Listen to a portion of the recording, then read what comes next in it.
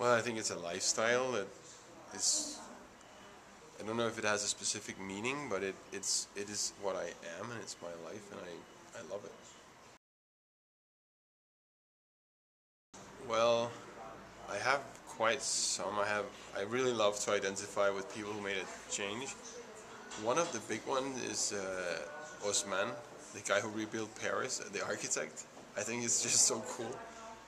I cannot have a role model in Napoleon because he was, of course, a big guy, but he was so pathetic when some of his letters, you see, he's just a jealous guy. He doesn't know where his girlfriend is doing. But Osman, and then of course Branson, and Richard is he's one of the big guys here, and then you have the guy, one of the founders of Intel, who's been building an enormous conglomerate that is stable and a lot of fraud. And then of course there's a lot of smaller guys that I identify with, but normally I call my heroes if they're not dead. Well, why do you ask me? I think it takes a lot of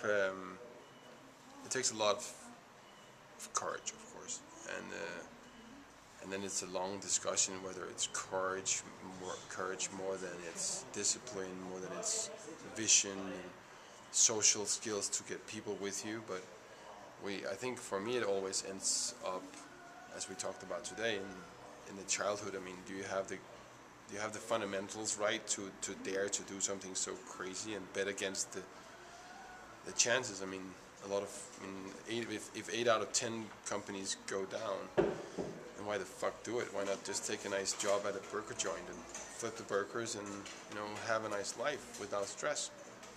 But yeah, it's impossible to answer. I wouldn't know where to go otherwise.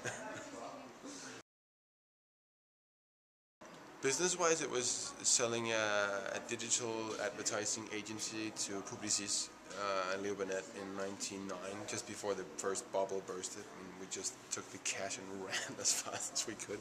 That was the first real thing where when it was with my best friends, we were 4 guys, sold the company at an extreme high valuation per head, and we had a lot of fun, and we were like 27, 26.